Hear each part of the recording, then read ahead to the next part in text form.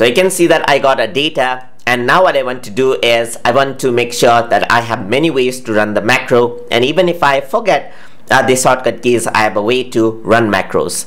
So let us start here, and let's say I want to highlight all of the datas with numbers in it, for example.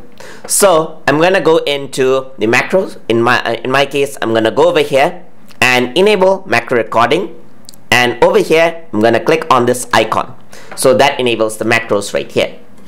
The macro name, I can add it, let's say for example, highlight constant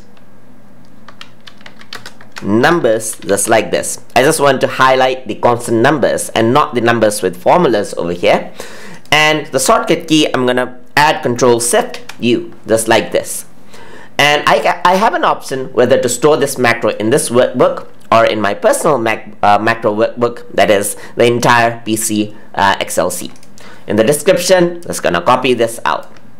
And whenever you save the Excel, you have to make sure that you actually save, that you actually enable the macro so that it actually loads up the macro even if you restart Excel.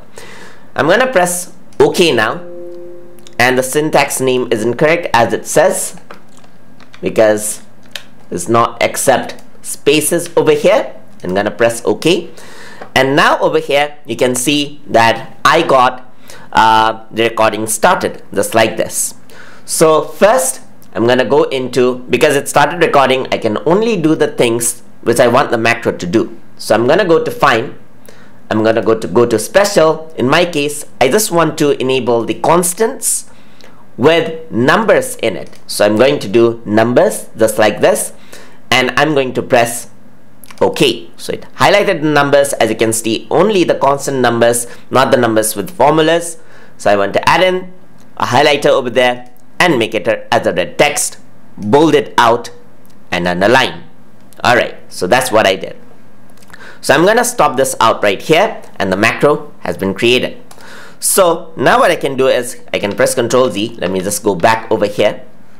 Let me just move forward a bit, and I'm going to press Control-Shift-U, and there you go. It has actually searched for the data with the numbers and then highlighted it. So you can see that this is how you can add in. So let's say I add in more numbers just like this. Control-Shift-U, and there you go. That has been highlighted as well. So it searched for the data itself, and it has highlighted the data for me just like that. Let me add in a random bunch of numbers just like this.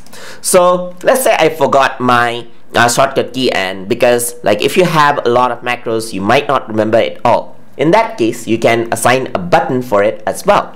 For example, I can go to the quick access toolbar over here, and I can go to more commands.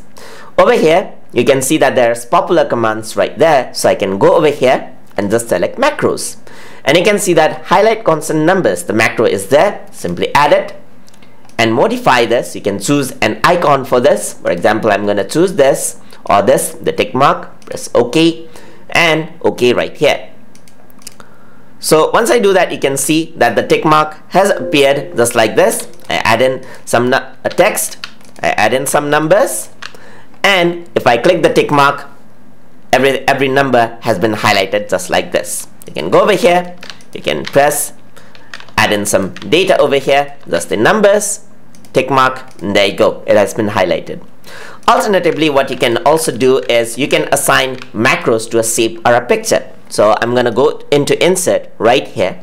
I'm going to go into shape, and I'm going to select a shape right here. So this is going to be highlight numbers just like this. So what I can do is I can right click and I can assign a macro, as you can see right here. So assign macro, choose the macro that you want, press OK, and whenever I click here, now the macro is applied, as you can see. So I just write in the numbers, highlight numbers, and there you go. That has been applied just like that. You can also do this to a picture. So you can go to online pictures or shapes just like that and apply the same method. So you can simply right click, assign a macro just like that. So that is how you can run macro in different ways inside of Microsoft Excel. Hope you guys learned something as always. And as always, please like, comment, share, and subscribe.